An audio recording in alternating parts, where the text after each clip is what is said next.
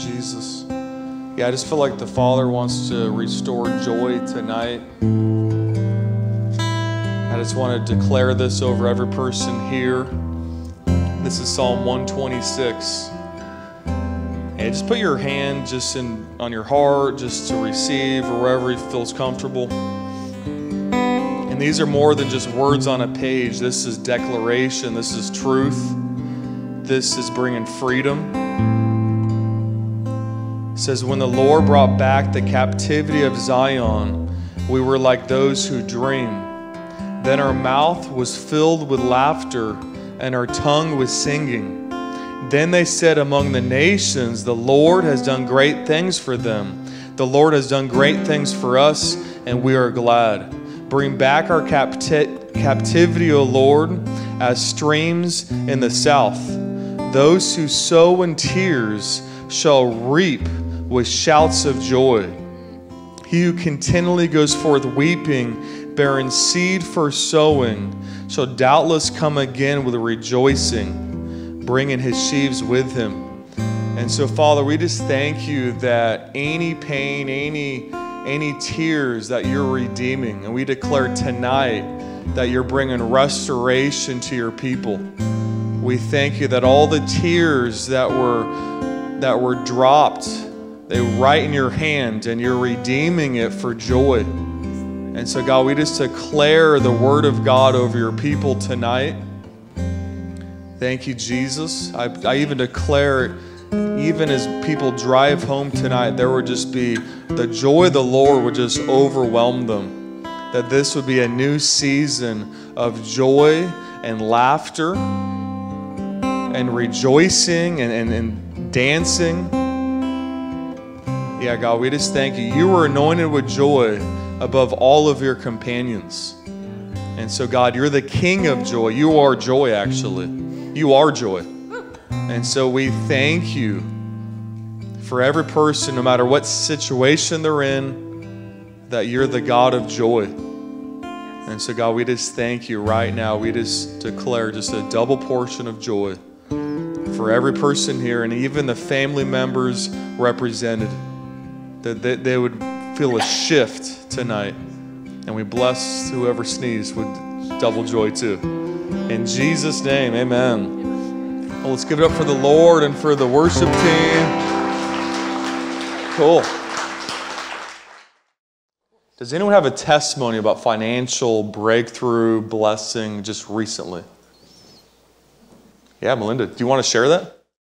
Okay, so during COVID, I was furloughed from my job, and I applied for unemployment, and I didn't receive it at all.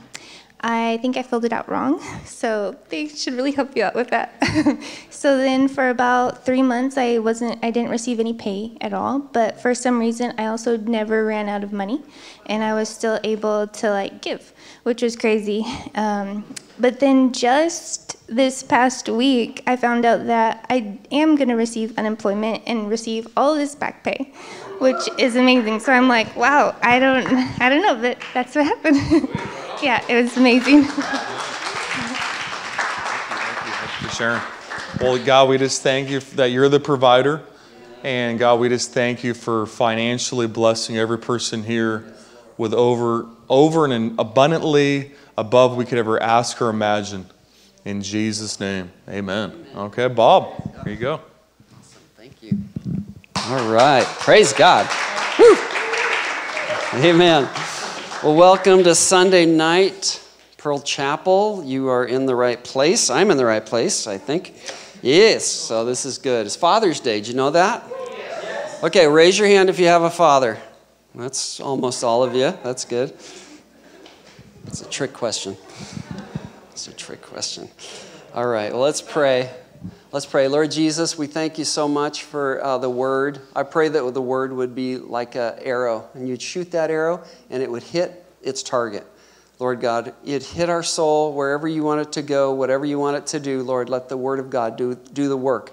We honor the word. We thank you, Jesus, for your presence here. We thank you. You're a shepherd. You shepherd your people. You lead us, Lord God, where you want us to go.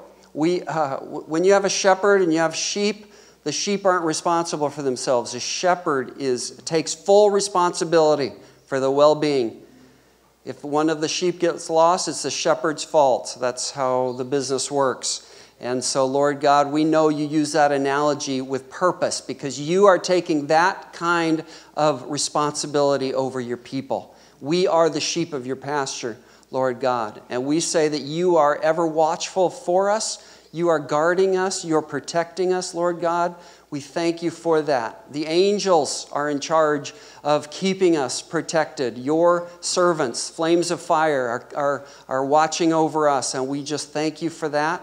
And we just thank you, Lord. Open our eyes to the spiritual realm. What is happening, Lord God?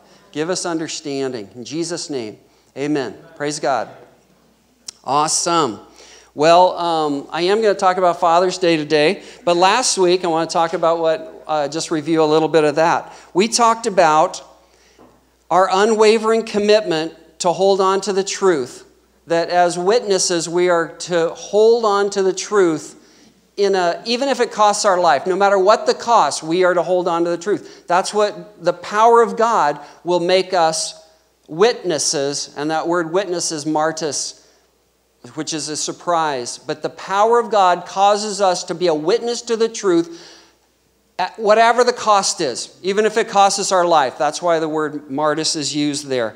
And when we do that, when we hold fast to the truth, even at the cost of our lives, it serves to draw undecided multitudes into the presence of God. It forces a decision. And one of the worst things humanity can do is just be in a place of undecision.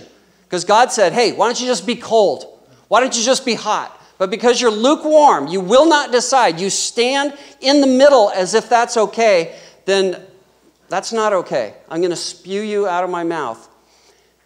We need to help people move to one side or the other. That's what the church is there. That's what the church is here for. And when we hold on to the truth, even at the cost of our lives, that it actually motivates people to make a choice, to move. It motivates Christians to get bold. Here's a great verse I should have used last week, but I found it this week, and so I think I'll share it. Philippians 1:14. Paul says, because of my chains, most of the brothers in the Lord have been encouraged to speak the word of God more courageously and fearlessly. Isn't that remarkable? Because of my chains, because I have taken a cost of my own life to stand for the gospel, this has had an effect on people. People that were just kind of like, la, la, la, la, la. No, it's caused them to be bold and encouraged to speak the word of God more courageously and fearlessly. That's remarkable. So when we stand and we become a testimony that we're going to stand for the truth no matter what, it causes people to be bold, our fellow Christians. That's a powerful, powerful thing. Amen. So we are going to be people that love the truth. We are going to be people that hold fast to the truth. We are not going to waver from the truth no matter what the cost is. Am I right? And everyone said? Amen. Praise God. Today I'm going to talk about the Father's love. I want to talk about the three different expressions of love that we see from God, the Spirit, the Son, and the Father. And I think one of the best analogies I can think of is if a wounded child came into the home, then because of an enemy attack. So the little kid comes in and says, an enemy attacked me. There's three kinds of love that could be shown to the child in that moment. Okay? One kind of love says, I am going to heal you and comfort you. And this is the Holy Spirit's kind of love. John 14:26. But the Comforter, which is the Holy Spirit, who the Father will send in my name, will teach you all things, will bring all things to remembrance, whatever I have said unto you. This is the Comforter's job, is to comfort us in our time of need. I'm going to send the Comforter, Jesus said.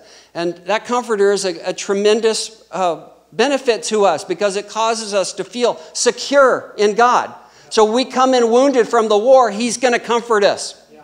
This is one of the kinds of love the child will get in the home. There's another kind of love that the child will get in the home.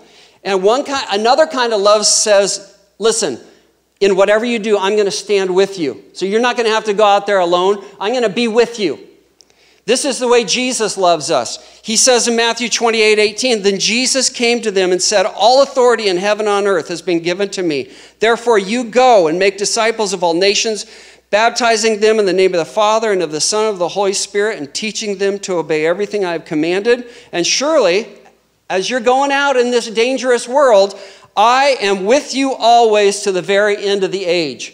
This is like a brother, somebody who sticks closer than a brother. It's like, I'm going to be with you. You say, I'm not going to leave you alone anymore. I'm going to be with you. Okay, this is like Jesus being our elder brother. That's cool. And there's a different kind of love. I'm just trying to show these aspects of how the family would function, because all of them represent a kind of love that God is giving towards us. There's another kind of love that says, I'm going to put an end to your enemy. And this is the Father's love, I believe. Isaiah 42:13, the Lord will march out like a mighty man, like a warrior. He will stir up his zeal. With a shout, he will raise the battle cry and will triumph over his enemies. This kind of love that the Father has wants to take care of the problem so that it never happens again. It's like, I'm going to keep you safe. I'm going to love you. This is never going to happen again. And I think that's kind of like the Father. He's like, grabs the gun. He's like, I'm going to go shoot those guys, because that's never going to happen to my kids again. Right? So all these are love. These are all love. All of it's love. Love, love, love. I had an experience. Anybody had a sozo? I've had 1 or 2 sozos. Raise your hand if you've had a sozo. It's a counseling thing where you experience God. It's kind of a guided thing. It's really powerful. When I think back of my sozo, I can't really think. I always think, was that a dream? Oh, no. Or was that an open vision? Or no, that was a sozo. Because it's like the category of a highly prophetic interaction that you're having with God. So anyway, I just want to tell you this one part of this sozo that I had. So we're like, have Jesus take you to the Father. So we're like, okay, Jesus, come on, let's go to the Father. So we go up to the throne. And Jesus is the friendliest guy you will ever meet. I actually met him in a dream, and his name was Johnny Cash, and he was so friendly. And I'm like, people are going to freak out when they realize we're friends, because you're famous. And then he's showing me all this property and stuff. I'm like, I told Tammy, I had a great dream. I mean, I was really good friends with Johnny Cash. And she said, Johnny Cash, JC, that was Jesus. I'm like, oh boy. It was so powerful, because that's exactly the kind of love of like so close, so tight, so like, we're such good friends. I can't believe you're my friend, because you're famous, but you're my friend. So anyway, that's another story. So we were going to the throne, and Jesus got up there, and he got up on the Father's lap. And then he said, come up here. And he patted on the Father's legs for me because God's big, okay? I mean, not like as big as I thought. I'm just talking about my sozo. This is my brain, okay? But he was only like as tall as that, so I could like get up sit on his lap, He'd be up there. Or no, not that big. Anyway, gosh, I'm really rambling. So I get up there, and then I'm like touching the Father's face, and it's like, whoa, this is really awesome. And then it's like, I said, God, would you hold me? And the Father picked me up and held me like a baby. And I like, that doesn't, and we both are like, that doesn't feel right. It's like, don't do that. So I got down. We just both knew, no, that's not okay. And so I got down, I stood beside him, and I just held him like this. And it's like, that's not right either. That doesn't feel right either. And I think you know where I'm going, but I didn't get this until months later. I didn't get the connection. So I stood on his knees, and he grabbed me by the arms like this. And he lifted me up, and he looked in my face. It's like, oh my gosh. Face to face. This is really, really good. This is so good. And so I'm like, that was nice. I wrote my sozo down, best I can remember it. And honestly, it must have been 9 months later, I thought, the Comforter holds us like this, and we love it. Jesus Jesus walks with us like this, and I love it. But with the Father, my whole identity is wrapped up in him, and it's a face-to-face encounter. So the love of the Father is like, I'm holding you. You're in my hands. And I'm like, whoa, those all represented the love of God in different ways. The Father's love is different than the other loves. And so I just want to talk about the kind of the way we interact with the Trinity and the Godhead, okay? So that's cool. The growth and progress of the church. I want to talk about that. The church thrives in the love of the Holy Spirit's comfort. Okay, Acts 9:31, we see this. So I'm going to go through this progression. Acts 9:31. So the church throughout all Judea and Galilee and Samaria enjoyed peace, being built up and going on in the fear of the Lord, and in the comfort of the Holy Spirit, it continued to increase. So it was a comfort of increase. It was a point of growing the church. And there was the Holy Spirit's work there. Cool. So it was the love of the Holy Spirit. And the church grows in the truth and love of Jesus. Ephesians 4:15 says this, instead, speaking the truth in love, we will in all things grow up into him who is the head, that is Christ. Okay, so we got the love of the Holy Spirit working to build the church. We got the love of Jesus that we are growing in. But I want you to look at this. I want you to look at the love that Jesus reveals. The love that Jesus reveals is a radiance of something else, okay? We're going to look at this in Hebrews 1:3. What Jesus radiates is a radiance of something else. In Hebrews 1:3 it says, the Son is the radiance and the only expression of the glory of our awesome God, reflecting God's Shekinah glory, the light being the brilliant light of the divine, and the exact representation and perfect imprint of his Father's essence. That's the Amplified Version. So Jesus is radiating the love of God. He's radiating the Father's love. He's trying to express to us what the Father is. Okay? After we come to Jesus, he wants to take us somewhere. Okay? I think this is really cool. After we come to Jesus, and this is always our first step. We come to Jesus. We come to the foot of the cross. Jesus, you're my way of salvation. After we come to Jesus, Jesus wants to take us somewhere. John 14:6, Jesus answered, I am the way and the truth and the life. No one comes to the Father except through me. Jesus is a bridge that's taking us somewhere. Okay? When they build a bridge, they spend millions of dollars to build a bridge. You don't get on the bridge and you appreciate the bridge.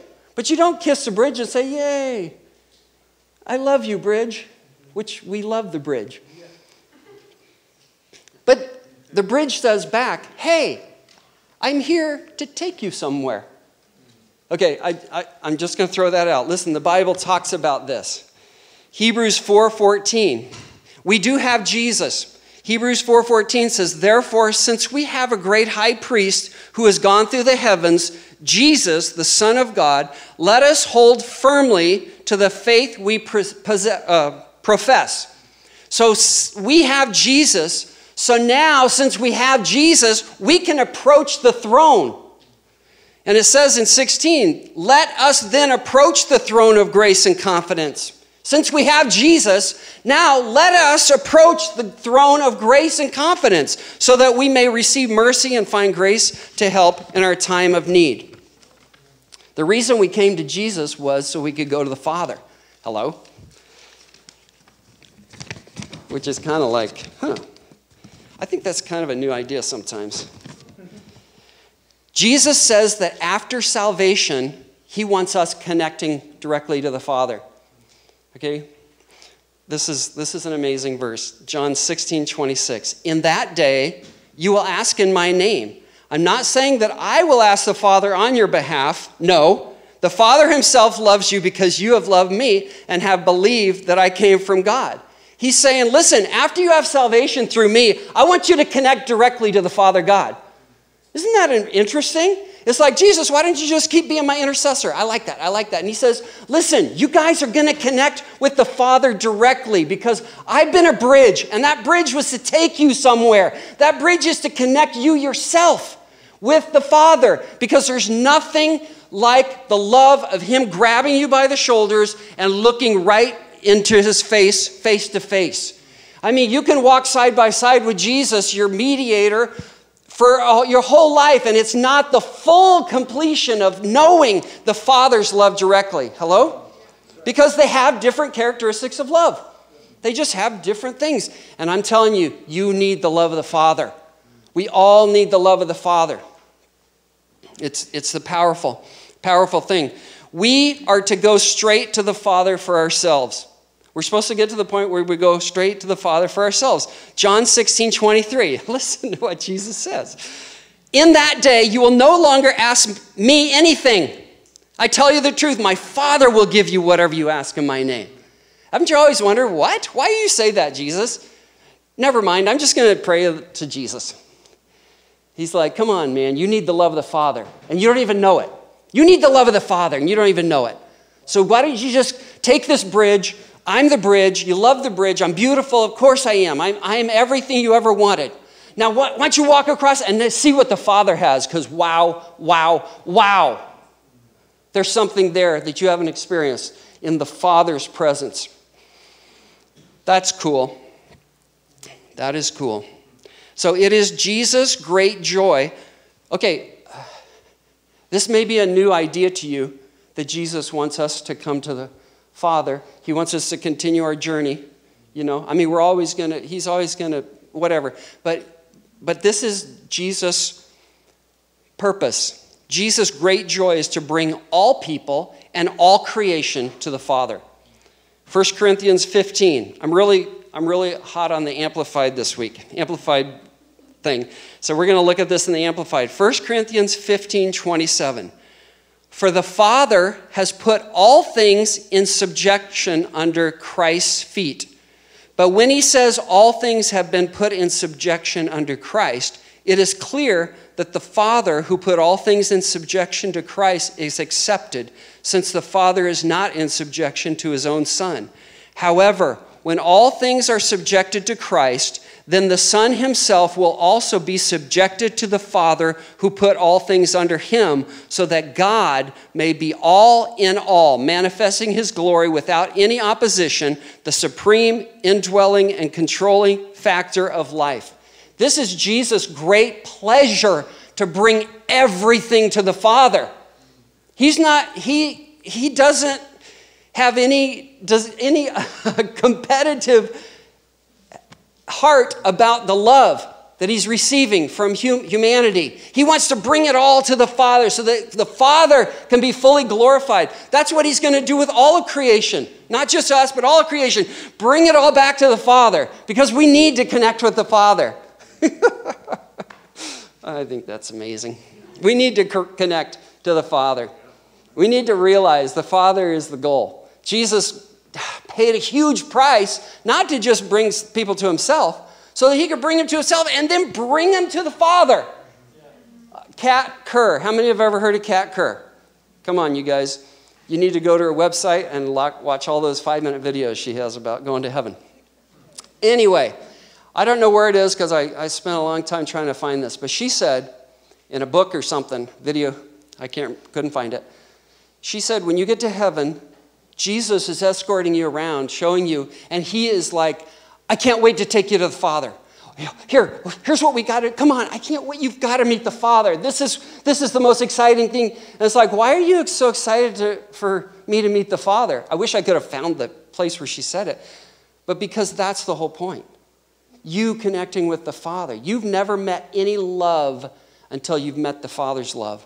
You haven't connected to the love that you have a certain kind of comfort, and you have a camaraderie with Jesus, but there is a full completion in the love of the Father that we have to have, that we are hungry for.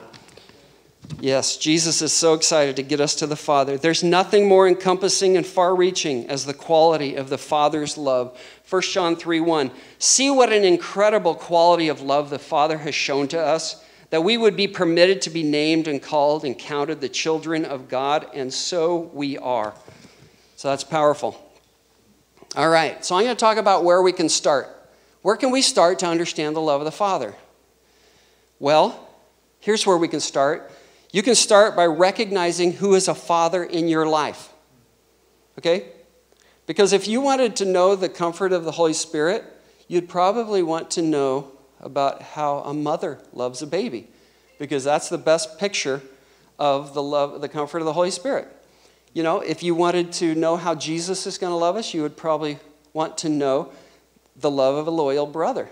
Because that's kind of the way Jesus loves us. But so if you wanted to know the love of the Father, you need to recognize who are spiritual fathers in your life. Because through that, you're going to understand it's going to be revealed to you through that. So we need to recognize who is a father in your life. Listen to 1 Corinthians 4:15. Even though you have 10,000 guardians, a guardian is a leader or an instructor. So even though you have 10,000 guardians in Christ, you do not have many fathers. For in Christ Jesus, I became your father.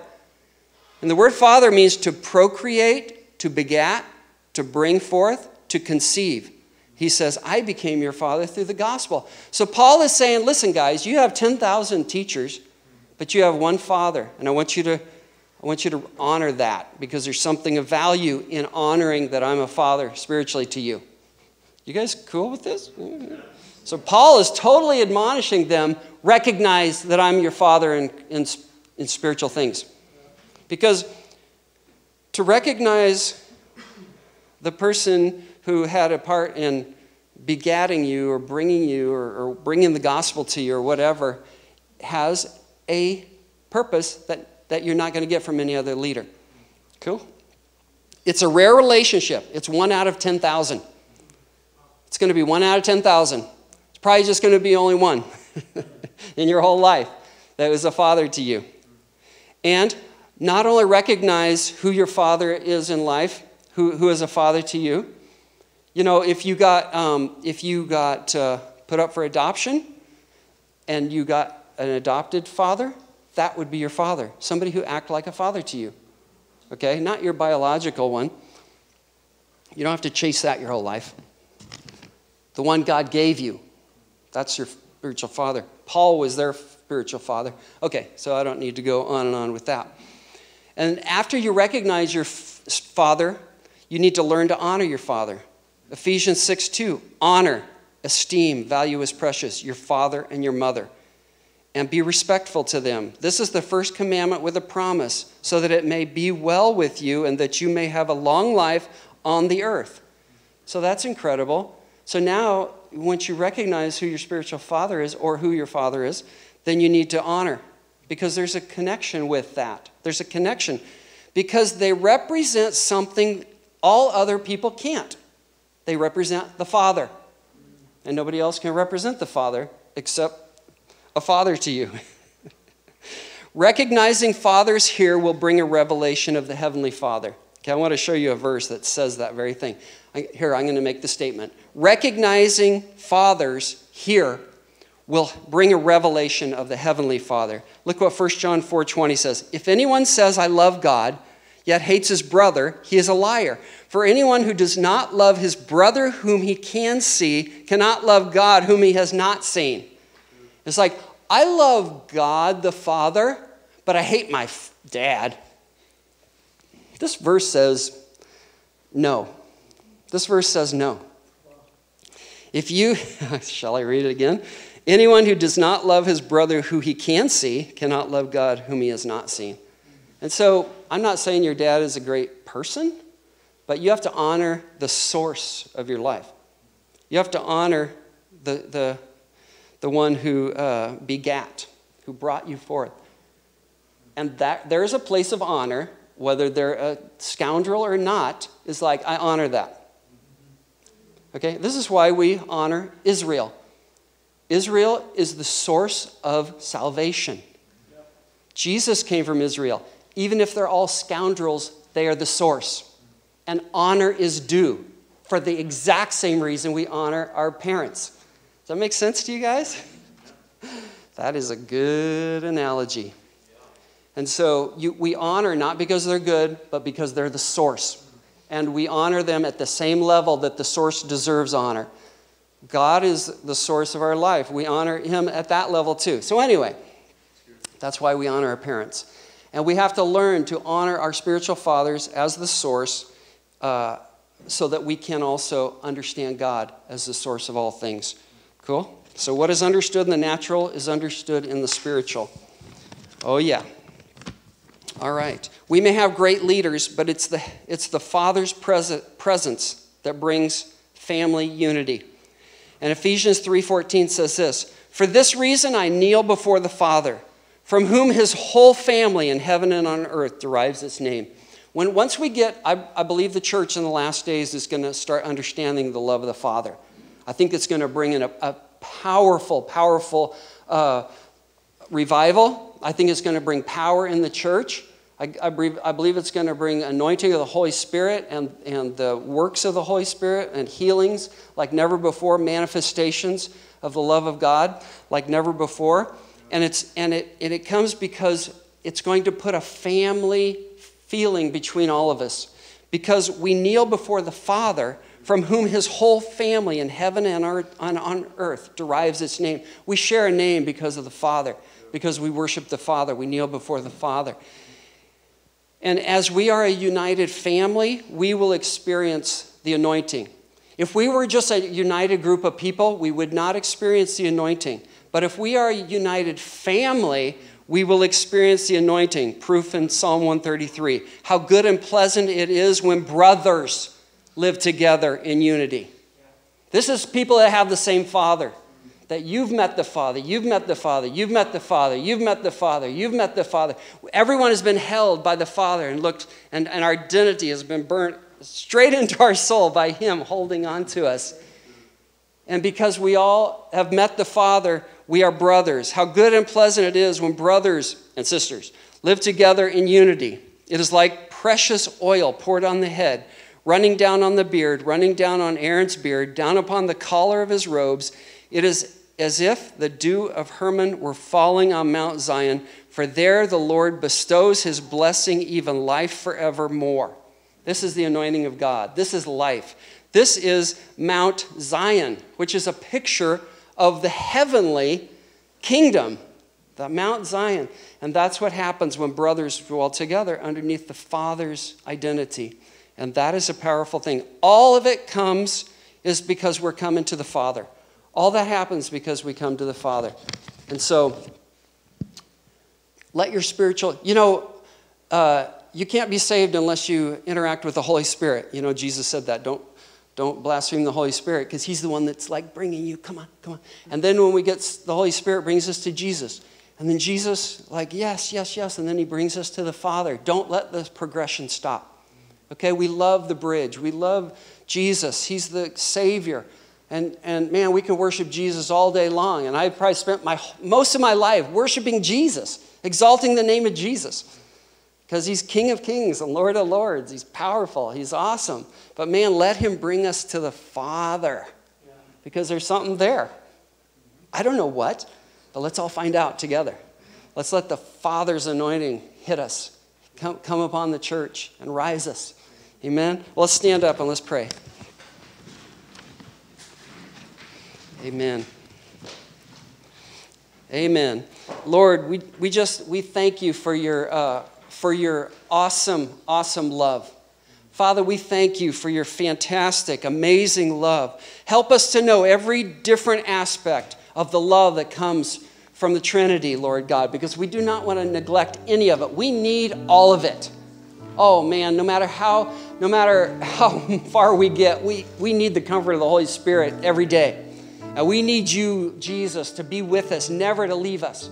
But man, we want to also understand the love of the Father. We want to be brought into the great love of the identity of God, looking at us and saying, I'm yours. You belong to me. And so help us to grow in your love in all ways, Lord God. Father, keep drawing us to yourself. You are the destination of all creation. And so we boldly come to you under your feet, under your authority through the blood of Jesus. And help us to recognize and honor, Father, the fathers that you have given us. Help us to understand and recognize the fathers you have put in our lives, Lord God, so that we can better understand your character. Bring us individually and bring the entire church into the fullness and power of unity found in your love. So, Lord God, we just thank you. We thank you. We love you so much.